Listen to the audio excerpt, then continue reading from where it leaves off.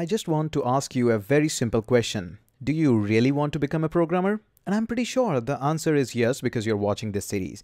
So keep my two advice somewhere printed or written on a piece of paper. Just make sure that you know them. Number one thing is have patience.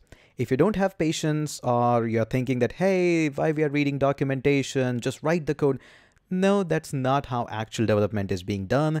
We need to go through this documentation. I will go through this in the entire series, probably 100 times. So have patience in that. We're going to face tons of problems. We're going to debug this code quite a number of times. So have patience there as well. And my number two advice is don't just listen. Do as I say. Follow these tutorials, open up a code editor and write the code. Until unless you're going to write this code, this series is going to make no sense at all. This is surely going to give you a visual good perspective, but I want you to do all the things that I do here. Okay. So first and foremost, what you need to do is go to nodejs.org. As I said, we're going to be using tons of more things. So I'm going to walk you through eventually when we are going to need it. So go to nodejs.org and we need a node as well in order to start this project. So go ahead and download this one, which is LTS. LTS stands for long-term support, which is more stable than the current one. So you really want to get this one here.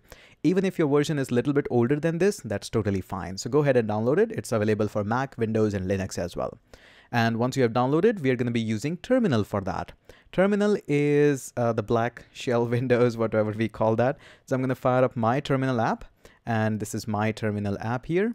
Now, I'm going to be using this one. If you're on Windows, you really don't want to use your default command prompt. It's not that great. So I highly recommend to use the git bash. You can download it from git-scm.com/download. And you really want to use this one instead of the default Windows one. This is so much better. So go ahead and download this and set it up for Windows. It just click next, I agree, yes, yes. That's it. Okay. Now, first and foremost, we're going to check whether the node is installed in our system or not. So we're going to say node-version. In some of the commands, it's just version. Sometimes it's -- version. So I just sometimes forget. So it's either one of them in all of the applications. So don't worry about that. So mine is fairly recent. As long as you get some number in the default version back, that's totally okay. That's totally fine. Okay, so we're going to hit Control L to clean the screen. Now, what we need to do, I have created a folder on my desktop. Let me bring that up here. So this is ecom, a totally empty folder where you want to keep all of your files. So just make that. I call it ecom, you call that Learn Code Online, LCO, whatever you like. Okay. Now moving forward, since we'll be using Gatsby and React for this entire project, we technically don't need to install React, but in case you want to have it or you have it already, that's totally okay. You can always go to the Git docs here as well, React docs, or you can directly move on to their GitHub page. They have a pretty good instruction as well at how to use it, all these tutorials and functions in case you want to check that out. The main meat part of this entire thing is going to be Gatsby, and we will be creating this project using Gatsby. Don't worry, you don't need to know about it much. We are going to read the docs together. So let's click on the docs and see how we can get started with that. Surely I highly recommend to read more than what I'm telling you here, but it's totally okay. Let's click on Quick Start. And now we're going to be using the Gatsby. We don't need to run this tutorial. It's pretty much clear documentation. So first and foremost, how to install the Gatsby CLI. This is the command. And the reason why we have installed the node is because we want to get this NPM. NPM is a service that comes by default with the node. So we're going to be copying this. npm install -g gatsby-cli. Now we're going to be copying this and we will be pasting this onto a terminal, but we are not going to run it right now. If you are going to run this right now, it's going to give you tons of errors. We don't want that. So why we are going to get errors for that? The reason is this -g option. -g option stands for global install. And whenever you are doing anything global in your computer, whether you are Linux, Mac, or Windows, sometimes there are permission issues for that. So what you really want to do is fire up your terminal. For Windows guys, just open it up as an administrator. Just right click and open as administrator. For the people who are on Windows and on Linux, you really want to use the sudo. The command is same for Linux and for Mac. Sudo gives you the permission to install these such packages globally. So we're going to hit enter. It's going to ask for your password. Enter your amazingly secret awesome password and hit enter. Now, since in my system, Gatsby is already installed, so I don't think so it's going to reinstall it. Probably it's going to just update for a few seconds, and that's all we're going to do. In the meantime, it does all the stuff. You can either pause the video or you can just keep on carrying on. So we're going to keep it in the background and I'm going to move up here. Okay, so what is the next command? So how we can create a website from Gatsby is simply by running a command gatsby new gatsby-site. So this is the command that we are having here. Now, definitely we don't want to change the folders. One command, very important one, is how to start the deployment server. It says gatsby space develop. That's going to be we will be using. And it also says the project is going to be launched at localhost 8000. And then we are having editing web page services. So it says, hey, all the pages are in the source/pages. Don't worry, I'll give you a brief tour, whatever you call that, of this entire Gatsby project. And one more thing, we won't be using Gatsby build and serve because we are not building it for any production ready. We will be using GitHub for that. So that's the basic of the Gatsby. I hope you are pretty clear on that. Just a quick revision, Gatsby new and the project name is how you create a new site. So there we go. My package was already installed, so no big deal. Now I'm going to change my directory to desktop, and did I call it ecom? So there we go, ecom. Do a quick ls, totally empty. Now we're going to run the command. So we're going to say gatsby. I highly recommend to use tab in case you are on a Windows. Not on Windows, I guess. Windows is not friendly with tabs, but again, for Mac and Linux, use the tab. So gatsby, and then we can simply say new and then the name of the project. I'm going to call this as simply LCO project.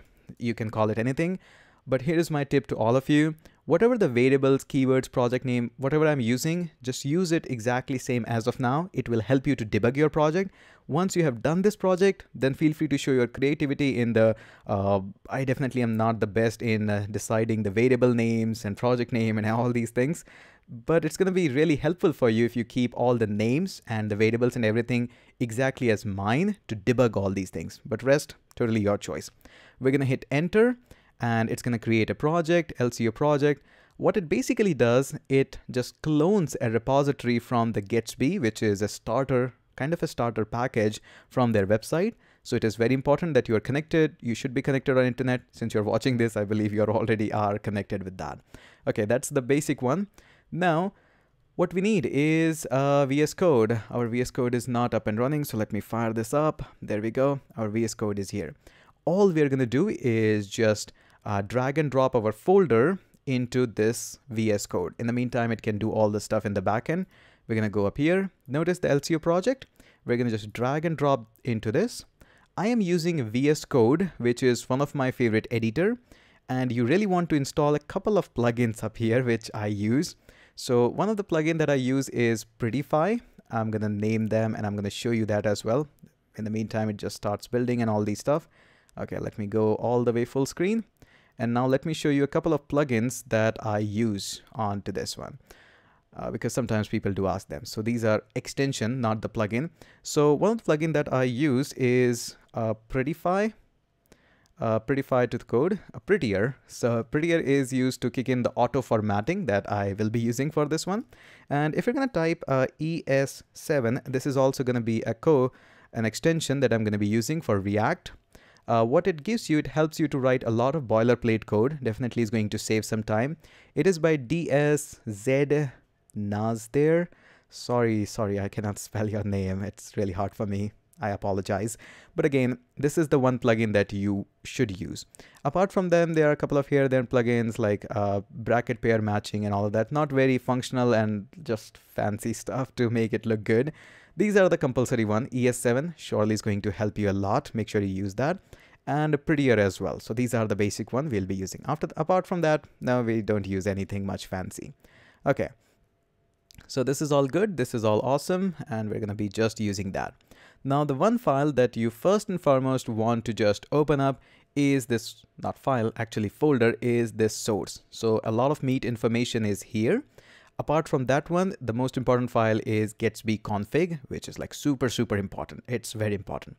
Okay, so there we go. We have created a new project. We have learned a little bit about the documentation process as well. I will be coming up here quite a lot. We'll show you a whole lot of things about Gatsby and all these stuffs. But I think that's a pretty good start. We were able to open up our project. Now, one last thing that we'll be doing before wrapping up this video is we are going to be calling Gatsby develop. So we're going to copy this command. and we're going to go up here. Now press Control and tilde sign just below your escape key and just paste this. This is a default terminal by VS Code, and we are going to just enter that. This is going to deploy the project onto a local host, and we will be able to open it up on the browser. Just after it says info bootstrap finished, that means it's all done. Now all we need to do is, it says compile successfully too. We're going to go up onto the website and we're going to say, hey, I want to go on localhost 8000. And that's your Gatsby default server. I love their icons. I love their color scheme. That's why the purple. Okay. So there we go. Congratulations. Within the second or third video, you were able to launch up a Gatsby project without knowing a whole lot of idea about what it does, what it can do, and what we can do with that. But that's totally okay. That's totally fine. I highly recommend to read a little bit more onto the previous documentation like introduction, not for the this further one. We'll do that together. Okay, so that's it for this video. I hope you're enjoying it. If you're enjoying it, do hit that subscribe button. Don't forget that it's only motivation for me to keep doing all these stuffs, and make sure you invite your friends as well. That's it for this video. I'm going to catch you up in the next video.